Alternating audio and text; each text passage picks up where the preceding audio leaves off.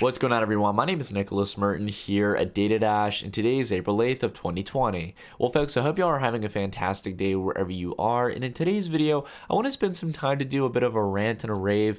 I usually do these from time to time when I feel they're necessary here on the channel, and it has to do with a response to a lot of people out there who were concerned that I was focusing on too long of a time horizon when it comes to either my predictions or just my outlook on cryptocurrency markets.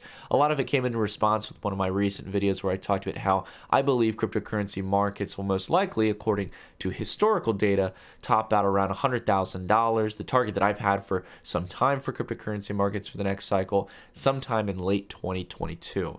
So a good time window out from where we are right now in order to really reach that market peak. And some people, again, had issued that that was, too long of a time horizon, that I wasn't focusing enough on the short term. And I think it really warrants me to spend some time to explain why I focus on the macro cycles, the longer term perspectives, and why, again, I try not to pinpoint what's going to happen tomorrow or in the next week or so, okay? So anyways, in the sense of short-term news, guys, crypto markets haven't moved too much since we last did a video, so I thought I'd just go ahead and jump straight to the point on this, all right? So the first thing here I want to talk about is the criticism that I might not talk enough about short-term perspectives. And if we're talking about day-to-day moves, yeah, I'm not really going to be analyzing what's happening in the next 24 hours. Sorry. I know the vast majority of my audience isn't here for the next 24 hours because I know many of you out there are either hodlers or people who are like myself, probably swing traders over longer term horizons. And even if you're trading actively, in this case, you're probably trading over a weekly or monthly time frame, not doing anything too severe. Again, more swing trading rather than day trading.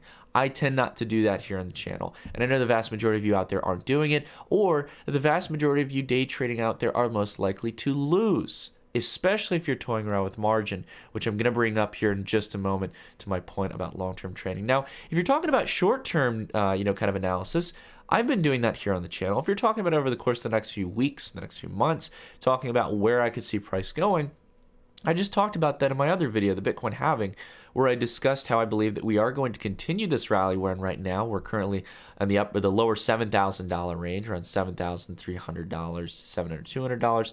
And I believe that we're going to continue that up somewhere towards the upper $9,000 range into the halving event in May. And then afterwards, we're going to get a pullback down, actually where my mouse is pointing right there, around the mid $7,000 range to set a higher low from the line of support that's been holding for the longer period of time. And that we're going to continue outside of the wedge here that's been building up ever since the peak and a general kind of bottom range here of the overall cycle. And then we're going to reach out to going back up to 20,000 sometime in 2021. And then we're going to continue onward in 2022 up to our new highs, up towards $100,000 for Bitcoin. As the momentum really kicks in and the halving is already well priced in.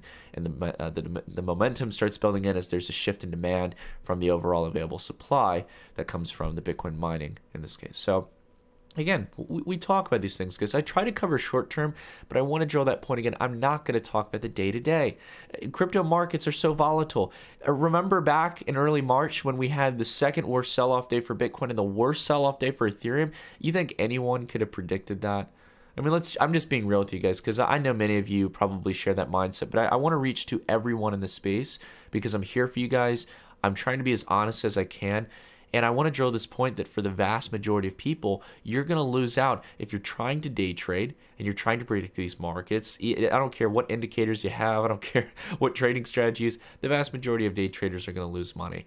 And even if you can make money day trading, the argument always stands that you'll most likely do better. And I always recommend people do this. If you're going to start day trading, start with a smaller percentage of your portfolio and see whether or not you outpace your overall long-term portfolio, not in the sense of overall returns, but on a percentage gain. So if I make more day trading and I feel that the time commitment that I have to put up to day trading than just long-term holding, and probably a little bit of the element of stress that's involved is worth it, then go on ahead, be my guest. If it shows consistency, then definitely do it. I don't want to discourage anyone from taking upon financial opportunities that they feel are best for them. I'm not your financial advisor at the end of the day, right? All I can do is just provide my perspective to you guys as an audience, right? I'm just one person. Now that we got that clear, I want to go ahead and talk a little bit about the longer term perspective and why there's so many key reasons that it's better to focus on the long term, okay?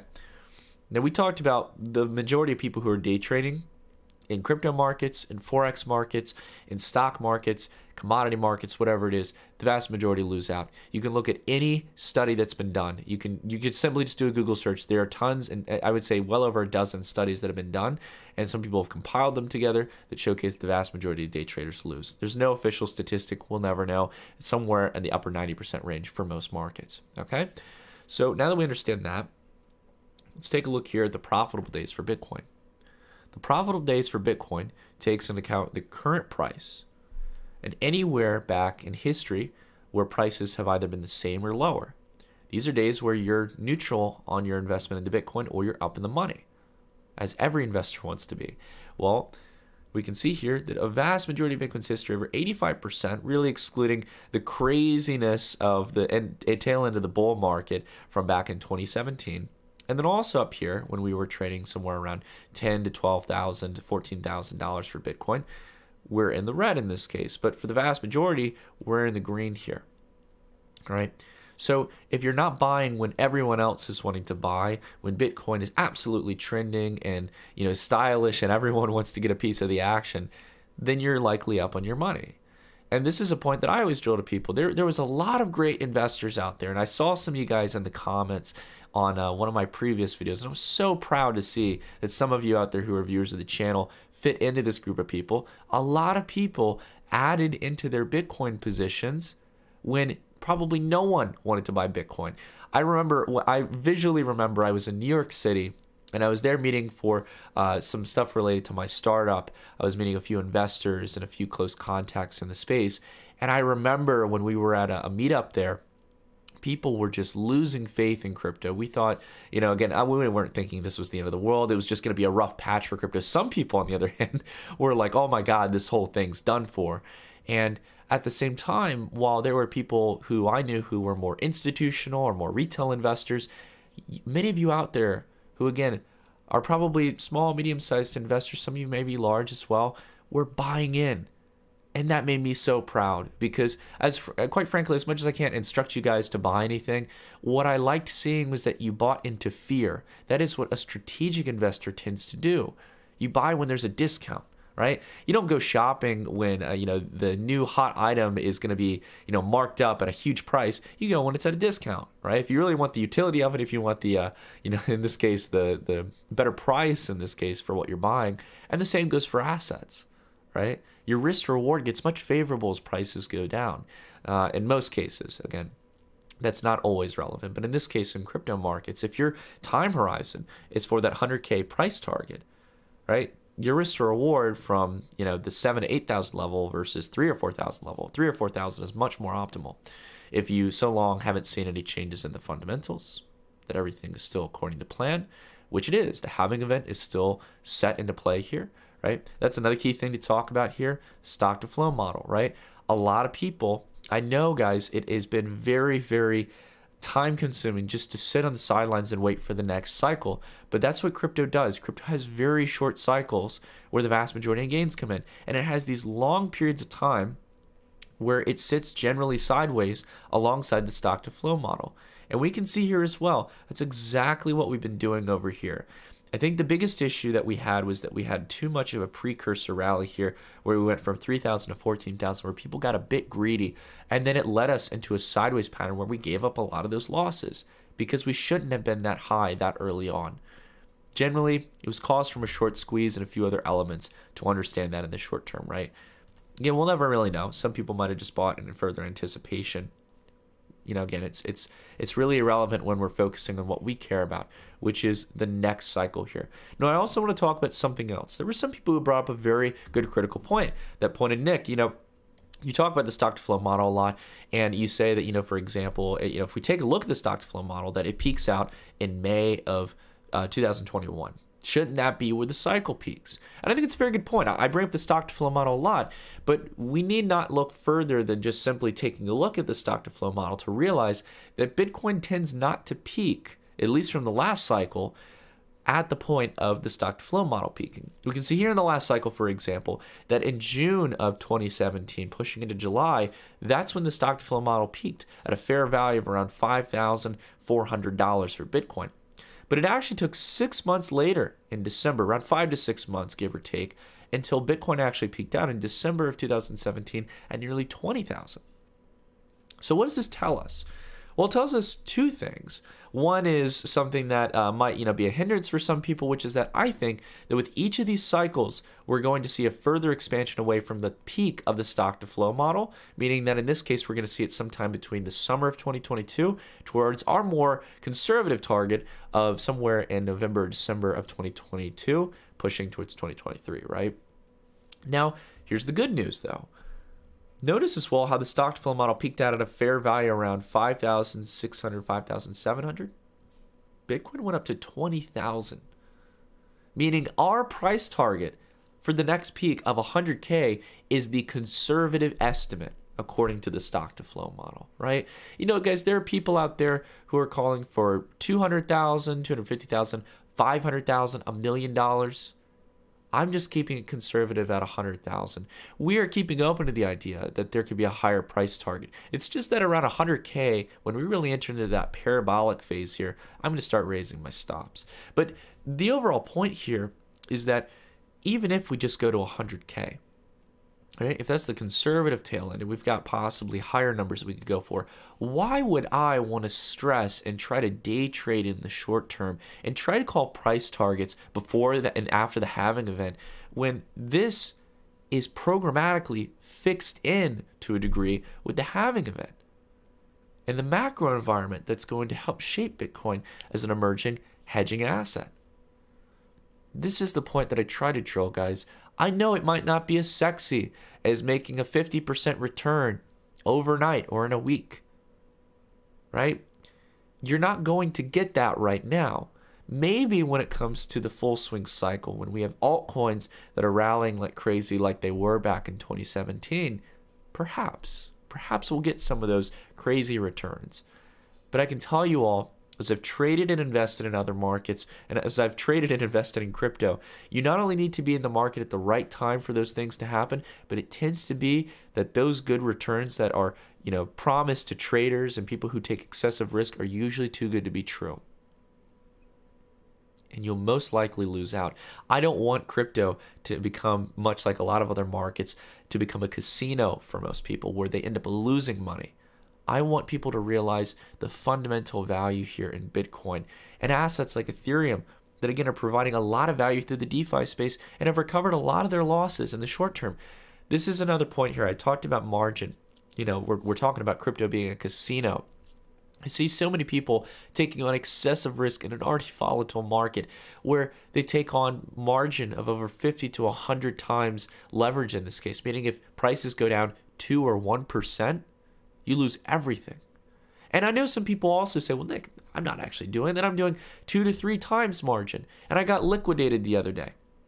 Yeah, it can happen, guys. I know it sounds terrible, but it's why I've stood so extensively against margin. And markets like Forex, understandable because you're talking about pips, very small moves, and price action between different currency pairs, national currencies that have well-established economies. This is a new emerging asset class. It's the wild, wild west days of cryptocurrencies, to put it lightly.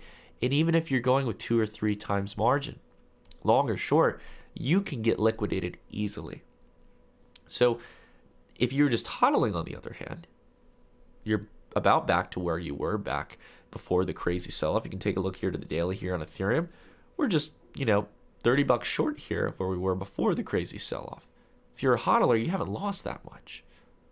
Even on, and technically you haven't lost anything. On paper, you're down $30 if you had entered in here. But the key thing I'm drilling here is that if you're trading on margin, you could have lost it all that day. And the exchanges who are providing that margin trading, quite frankly, they don't care about URI. They don't care if you get liquidated. In fact, sometimes they love it when you get liquidated, right?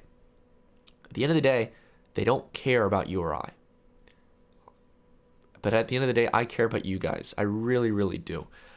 I've stayed away from margin. The only time I've ever dabbled with it is trading on like small amounts on DeFi platforms, just to test out some of these really exciting decentralized finance platforms that are taking away the control of centralized exchanges, which I like, and the trust of custodianship in a centralized exchange. We're not fully there yet, but I think there's a lot of really cool DeFi projects doing that. But I don't trade on margin on my positions, guys. the only thing that I do that would probably be seen as a risk-on position is my altcoin positions.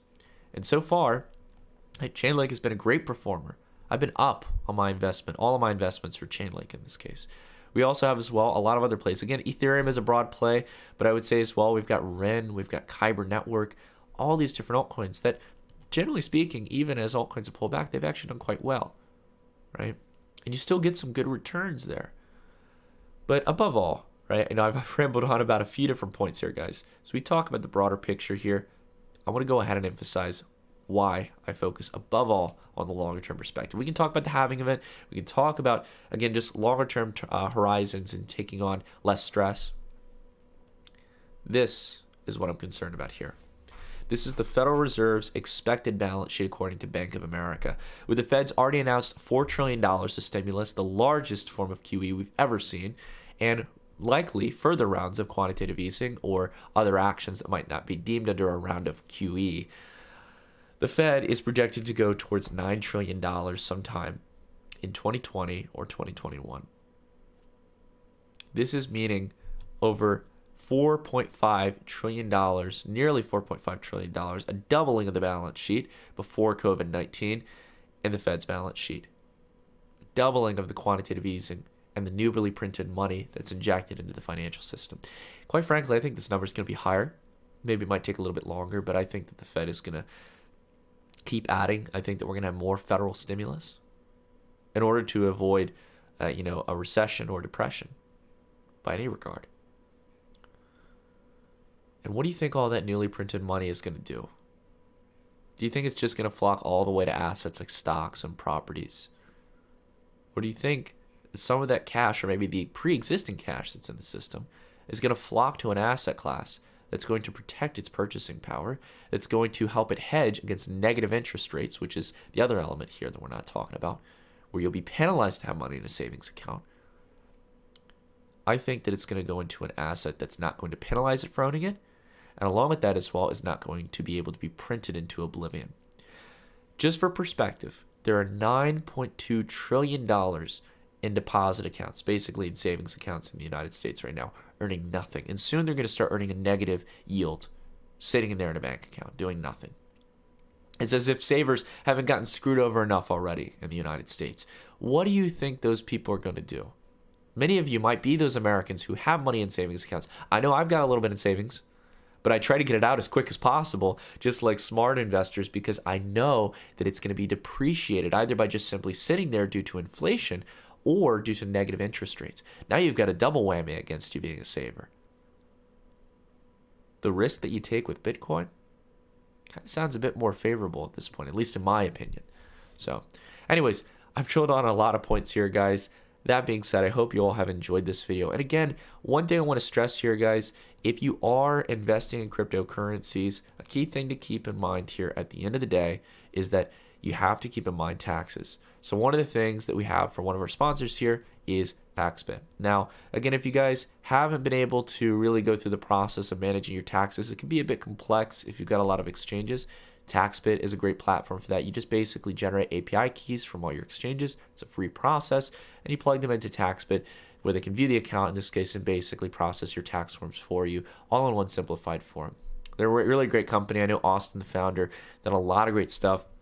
And again, they really help you step by step throughout the process. And there's different tax packages in this case where you can get much more on-hand support through the TaxBit team, where you can get real CPAs to analyze it and actually help you through the process, or if you're going through an IRS audit in this case. So there's a lot of great stuff that they offer. All right, so I really recommend you guys check out TaxBit. We've got a link down below in the description where you can get a discount on any of the tax packages and help support the channel.